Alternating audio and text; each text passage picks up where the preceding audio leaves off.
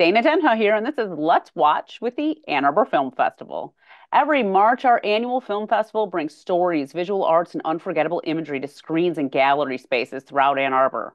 Artists travel from places far and wide to be part of this world-renowned celebration of film and art.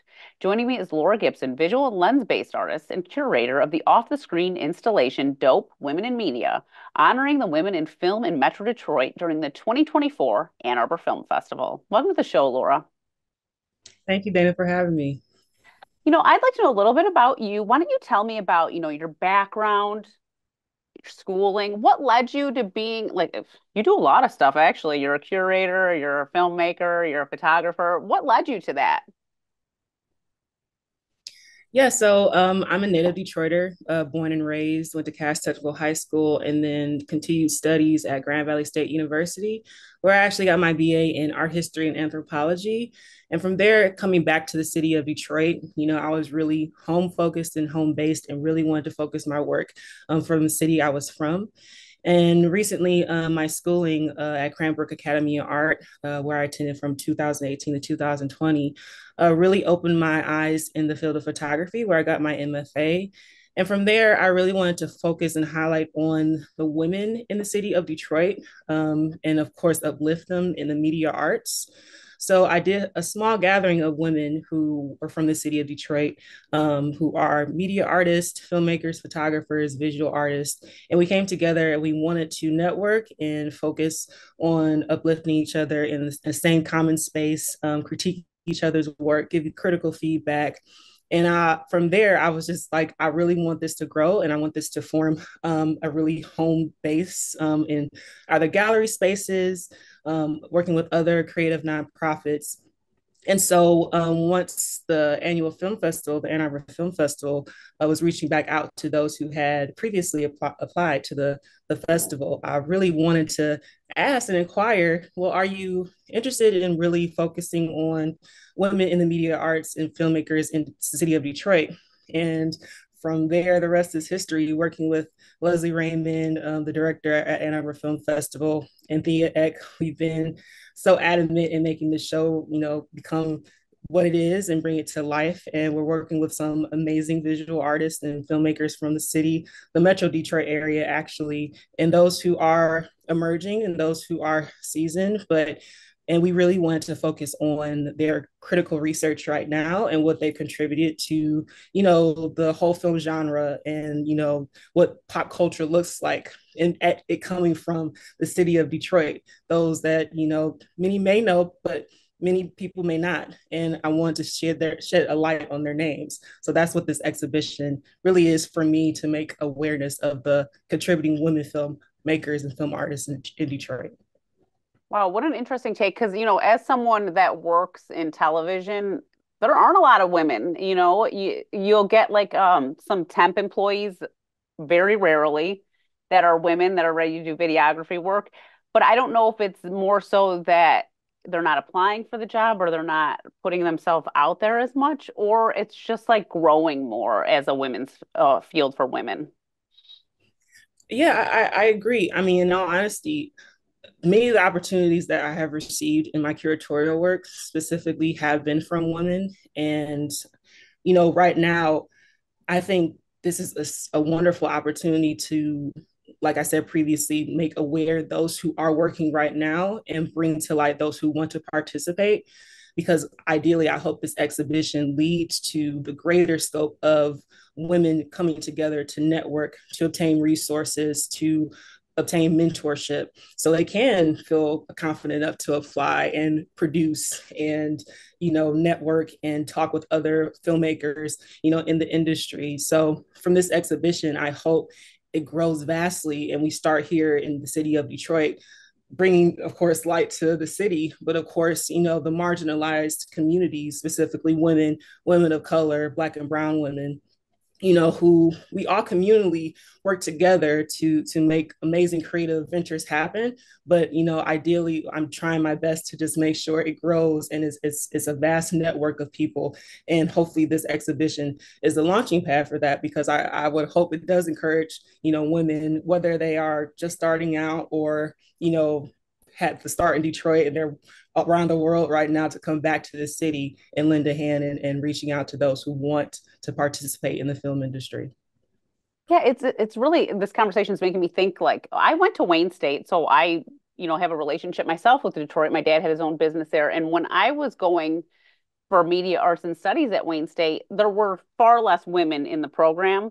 But then after we graduated, I felt like very few of the women that were in that program at the time that I was ended up working in the field. They pretty much got a bachelor's degree and then did something else. And I feel like at the time, a lot of those jobs were going to men. Yeah, and like I said before, I have been lucky enough to have opportunity be presented and cultivated for me by the many great women that I had known and do know right now in the Metro Detroit area.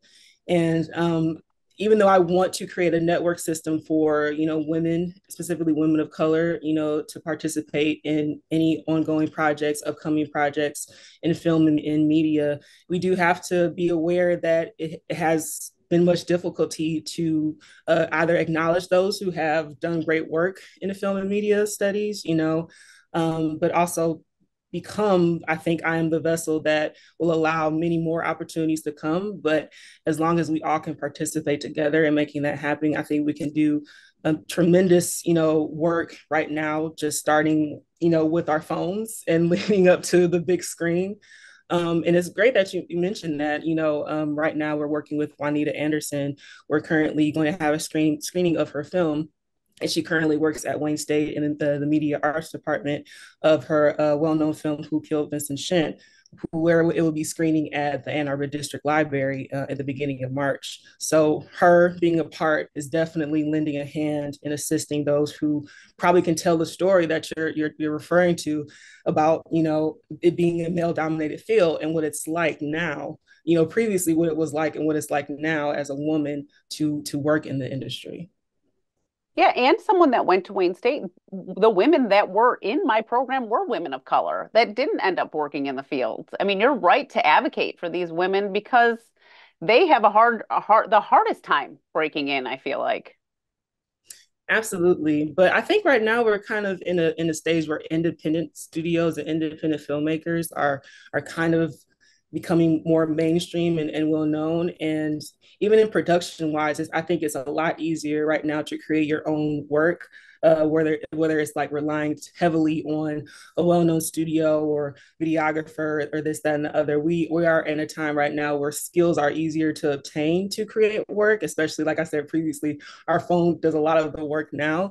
So I think we are in a comfortable space where we feel, I would say, adequate enough to call ourselves producers. And even though we may not all have analog film experience, or if we do have digital experience and it's not enough, that's why I really want this show to have people of all ranges in their career participate, because I want them to feel that they are acknowledged and that their work is credible and their work is going to participate in something bigger than even my show. I want this to grow and participate in larger scales, so they feel that they are accepted and they are purposeful in their work, and it will tell a major story in their career. So I would hope that even though as women we have not been aligned or given great acknowledgement in a lot of the things that we have done in specifically the visual art field or the film creative field, this will be the opportunity to do that.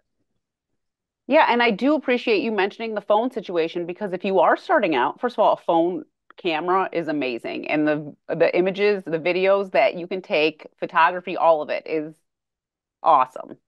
And you can hook a audio up to your phone now, so you're not just recording the audio straight from your device. You actually have a microphone, but equipment's really expensive. So if you're starting off, you need to be able to use something that's not that expensive so you can make some money to get stuff that you might want to make your films. And there's no shame in using your phone. I swear, I use my phone and I use a real camera depending on the situation I'm in because sometimes you're in a tight spot and you need to be able to go low, go high, go up, go down. You need to be able to do it all. And if you have a bigger camera with a tripod, it's much harder to do. True, true. And even right now, as you're mentioning the accessibility of equipment, I was gracious enough to get the Flourish Fund, which was able to assist in a lot of funding for this exhibition. And so I did just want to mention, like, don't be afraid to apply for that grant. Ask for the resources, ask for the funding, to assist you in any type of way. Maybe you need more phones, maybe you need another tablet, maybe, not all things, are necessary for the big budget type of equipment, because most of us all started, like you said, with our phones and with small devices.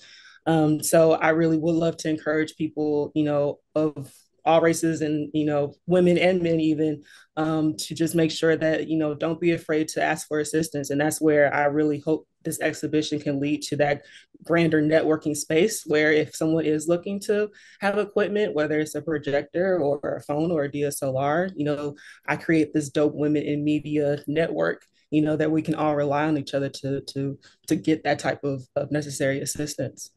The stuff you're doing is so amazing. I mean, you're so proactive too. I mean, that story about you going to the film festival and basically being like, this is what I want, and then them being like, okay, it's a great idea. Like, I think that's such an amazing attitude to have as an artist because no one's selling you other than you. That you said it. That's really it. It's great because like I even though I have a very kind of determined personality, I can understand why it can you know be intimidating for most people to approach others who they believe may be out of their field or expertise to ask.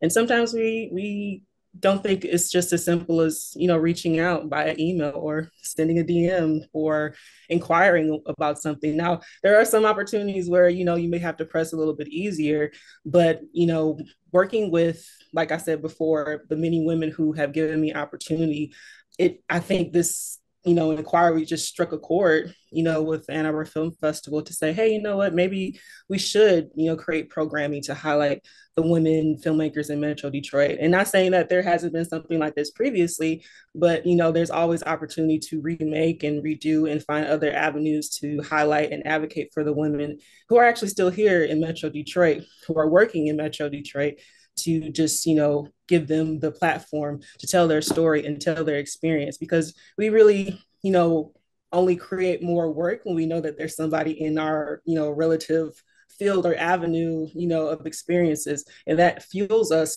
to make even more creative projects and opportunities. So I it just kind of came over me to just say, hey, let's work together to see what we can do for women filmmakers in Metro Detroit. And I think Ann Arbor Film Festival was the perfect place to ask that question. Well, Leslie's amazing, and I think she's very open-minded to ideas and everything. But really, when you think about it, and this is like something that I've thought about more recently, because it is easier to get a hold of people with Instagram, and like, you can slide into someone's DMs and ask them a question, maybe someone you never would have been able to find their email in the past, where like, Right. what's the worst that's going to happen? They don't respond, they say no, then you move on, right? Yeah, exactly.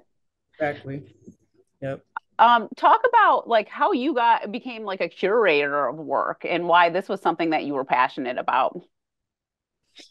Well, I've been a visual artist as long as I can remember. My mother was a visual artist, is still a visual artist and illustrator and creative. And, being under her and getting other mentorship from people and organizations in the city of Detroit, that being the Car Center, attending courses with them through the Arts League of Michigan, this massive arts network called the Detroit Fine Arts Breakfast Club. All these networks and avenues have, kind of lended me and it kind of pushed my passion forward.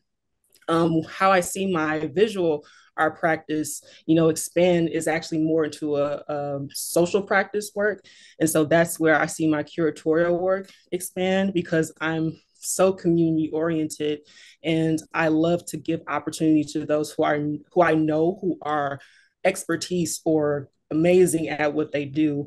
And if I hear an opportunity present itself, I'm on the phone or I'm texting or I'm emailing saying, hey, we need to make this happen with you participating. I know the places, I know the people. Let's make this event happen. One of the major events started at the Car Center. where I curated a massive show, Black Identity Redefining the Black Body. And from there, my curatorial practice has expanded. And I've created an exhibition, I would say, consecutively each year, I think, minus 2020. But each year I have, just generated these ideas, mostly from experience, because that's where I'm pulling from, to create shows where participating artists mainly from the Detroit area, I work with them to create the show that I think would be at a specific place, specific time.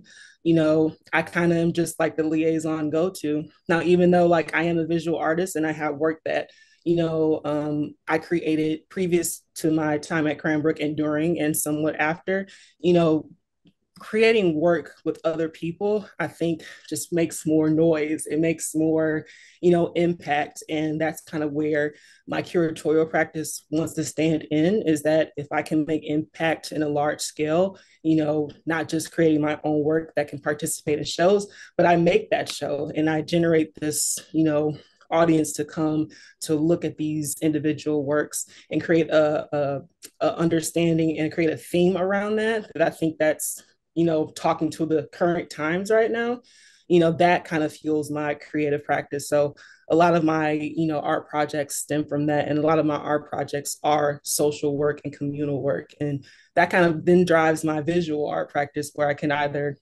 create more, photography work, some lens-based work, or drawing and painting work, which was like my first love. Well, I'd like you to talk a little bit about your relationship with the city and how that really fuels your personal work, right? I'm a Detroit girl. I love Detroit. I think there's just so many people in my network who have the same love and passion for our city. I think because it's our resilience, that we want our city to thrive and we want our city to, I think, be understood, mostly because the mass general public has a perception of what Detroit is. And if you're from this city, if you know this city, you want to speak truth about it. You want to speak facts about it. You want to speak the love that we all share in the creative space for it. And, right now, I feel like we're all participating in this kind of, I don't want to say revitalization because that's a word that's been used a lot, but like a rejuvenation of like our craft. And, right now there's so much opportunity, I think, being shown, and for all of us to participate in that. I think that starts with us. And then that reaches the city in a large scale. And so, I think there's just something about being an underdog that makes us hustle harder, that makes us work harder, that makes us, want to go to any state, any country and say, I'm from Detroit and I'm proud to say it, despite what, the general mass public can say, I am a representative of my city. And I think the work that I'm doing is making it proud. And I also show pride in the people who work here and who stayed here and who want to do more work here, and not to say that, we don't pull from other places that we travel from or travel to or work with people out of the state, but there's no place like home. And home is where, my work started. And I think it's going to be where my work finishes. Yeah, upon doing research for this interview, I was looking at your stuff and a lot of stuff you talk about is your family and like your family being from Detroit and sort of keeping the history of the city alive through buildings and places and things that used to exist. And from what I'm understanding from what I'm reading about what you're doing is that like a lot of that history is gone and no one's really keeping much track of it.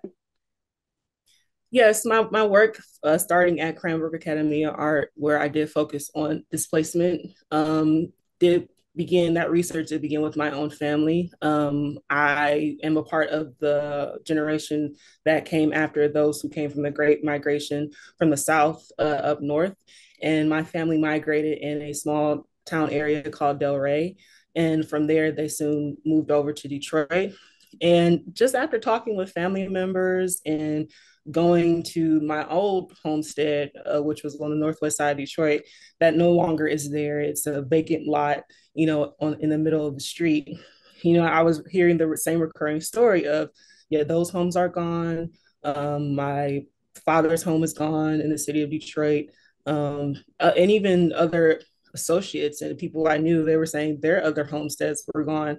And, I thought of this as like a crisis. Like this is something that shouldn't be a part of our narrative as an individual and like as a family, Hmm. So even though I it's like a drop in the bucket of like my beginning research, I wanted to see like where can I find this information or documentation, and there really wasn't a place where that existed. So if you do see some of my video work or audio work, it is relying on the people who remember these places. And that's really our only archive through oral storytelling mostly. If I have the opportunity, if anyone has the opportunity to go find these places and photograph them and, write about them, like that's kind of a privilege because, the only place to really exist now is in your mind. So I have to take that opportunity and take that, necessary step to record and to, you know, jot down. And of course, still being a creative, I really want to experiment new ways of interviewing because talking about losing a home is sensitive. It's, not easy to bring up. So one of the videos that I created was hand conversations where I talk with my mother about her remembering home, not just the home that I grew up in, but her home that she no longer we as a family actually no longer have access to, that she grew up in on the north end. And then of course her father's home that's no longer here when he moved here from the south, in the northwest side of Detroit. So I really wanted to experiment new ways of interviewing. So the intimacy of touch was how I documented that conversation. And I think ways of touch and ways of, letting the other person know that they are being supported and held kind of opens up a conversation. So I really love that video and I hope that I can experiment new ways of interviewing. But you'll see also in some of the artists' work in this show that it's really based in on people and like their experiences in spaces and memory and loss and what their personal upbringings look like and how it reflects in video and film, because I just feel like photo and video is so important in storytelling and telling a person's true narrative. So that's why I'm just such an advocate on media studies and new ways of experimenting with film and video. And I think these artists did an incredible job of doing that. Well, when you talk about women and media, I feel like women feel stuff differently and they think about stuff differently than men do. And so when they're telling stories, through their art, it's going to be completely different and maybe even in some ways more empathetic of the person in the story or the thing in the story, because women have more feelings about a lot of things, I think that they internalize a lot and that can be seen in their artwork. Absolutely. I hope that there is a transition of how men are directing and putting the lens on a community or themselves or the opposite sex. But I would have to agree that women, we do have a more in tune understanding of like understanding our feelings and it reflecting into our art. However, I think being an artist, whether you're a man or a woman, you kind of have to do deep diving. Sure, yeah. So I've had the privilege to see so many people in my network of creative people in the city of Detroit, both men and women, really be vulnerable. And with women specifically, I've seen, specifically in this showcasing of art, we're talking about our families, we're talking about our bodies, we're talking about, standards of beauty, we're talking about how we exist in spaces. And, I have to give, them a round of applause for being that vulnerable and being, you know, so what's the word I'm thinking of? Just being understanding of like who they are and focusing that in their art because it can be scary, it can be risk taking, but as women, I think we have contributed so much to that in our work and others work, that probably is not being talked about enough. So specifically with Juanita Anderson's executive producing, Who Killed Vincent Shin, she saw this story, she saw this, terrible act happen, and this was her way of lending herself to this opportunity, to this tragic happenstance. And so I feel like us as women, we try to take the scene of what it looks like, and we're like, we're not going to have that. We have to tell the story. We have to make sure that this is being talked about. It's something that I feel like it triggers us. It triggers our nature of just nurturing and taking care of. And so as creatives, we find that way through making, and also I think through gathering other individuals who share our light and our story and our ways of making. So I really am a advocate of being vulnerable in your work, and these women have done that. And I hope that continuously throughout the show, people can see that and they find some type of relatability and even more empathy, to just continue following them in what they're doing, and more work to be created if you are an artist. So absolutely. Can you tell us when and where this installation will be, and maybe tease a couple artists if you could? Absolutely. So the Dope Women in Media honoring women filmmakers in Metro Detroit will be taking place at the Ann Arbor Art Center, which is located at 117 West Liberty. And it will be happening from March 11th to April 6th of this year. We have some amazing participating artists where you can see multimedia work, some of them including Bree Gant, Dream Hampton, and we will have a screening of Juanita Anderson's executive produced film, Who Killed Vincent Shin, and that will take place March 8th at the Ann Arbor District Library from 5 to 7. So we have many incredible artists who are participating in the show who are from the Metro Detroit area. And it's going to be just a fun time to come and see work, large scale, small scale installation, video, film, some photo. And it will be a great time to speak with some of these artists. We have other additional programming. We're working with the Detroit Narrative Agency, another nonprofit, a creative nonprofit in the city of Detroit, who works with BIPOC emerging filmmakers, who also will be participating in a capacity during this exhibition. So I really am appreciative of all the support that I have received from the city of Ann Arbor, additionally from the Ann Arbor Film Festival and the Ann Arbor Art Center, that have made this exhibition happen. Additionally, the Flourish Fund, which has granted funding to support this exhibition and programming. So I really hope that everyone can make time to attend and see. We have a lot of great things that are happening, and I hope that you all can participate with us. Well, I can't wait to go, and that's awesome that there's such a long opportunity to go visit it at the Ann Arbor Art Center. So there's no excuse not to go see it. I think it'll be super exciting. And it's always nice to go downtown, and then you can just kind of peruse around after you go visit it. Before we go, why don't you just tell people why they should support like the Ann Arbor Film Festival as an artist, as a viewer, and just someone that loves art? You don't really think of Michigan too much when you think of like critical filmmaking, but the Ann Arbor Film Festival, I think is helping put us on the map in that space. And I'm just, privileged to participate with them in this year's film festival to shine a light on why people should be looking at, the southeast state of Michigan, and how in ways that we are contributing to the film industry. So attending the film festival is definitely, I think, the great step to do films, to do things like that in that nature. So come to see, the many things that are happening with us, at the film festival this year, especially making sure that you guys stop by the Ann Arbor, Art Center to see the show. All right. Well, thank you, Laura, for being on the show. Absolutely. Thank you so much for talking with me. I had a great time. To watch this and other CTN series, visit youtube.com/CTN Ann Arbor. And remember to like, subscribe, and share. I'm Dana Denhoff for Let's Watch with the Ann Arbor Film Festival.